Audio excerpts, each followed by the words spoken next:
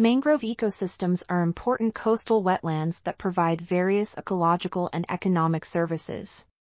However, they are threatened and vulnerable, with a dramatic decline during the last half-century.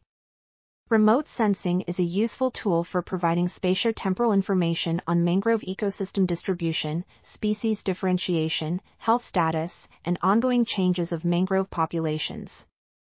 Various sensors, ranging from aerial photography to high and medium-resolution optical imagery and from hyperspectral data to active microwave (SAR) data, can be used for remote sensing studies on mangroves.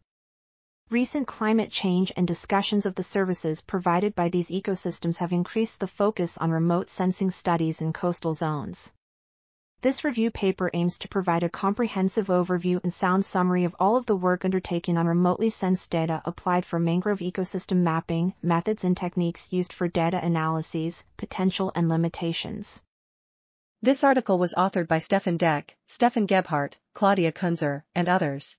We are RTCLTV, links in the description below.